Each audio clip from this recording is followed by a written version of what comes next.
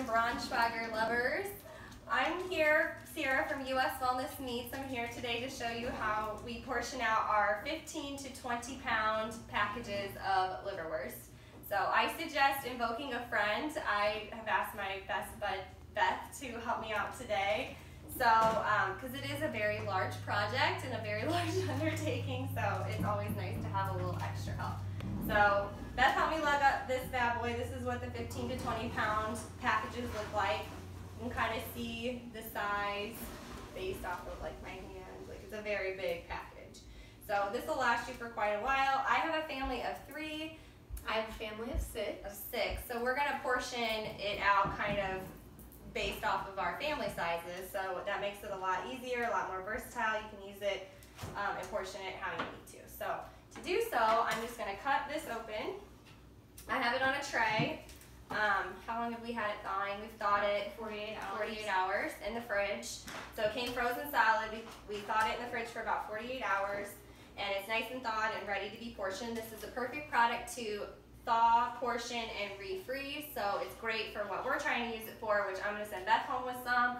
I'm going to have some. We're going to give some to the neighbor. We're going to give some to the people down the street.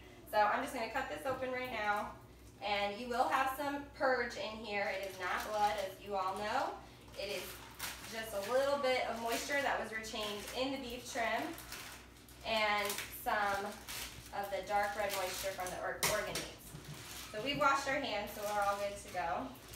And I found this little, I guess you can call it like a little food saver, thank you, at a garage sale, and some of these vacuum packs at Walmart. Okay, so we've taken the various sizes out of the bag. It does come in different sizes. It has like full length size and the end pieces in here. So it is, again, good for portioning.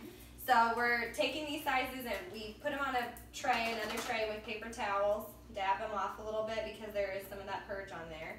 So now we're gonna stick them in our bag and try to vacuum seal them successfully.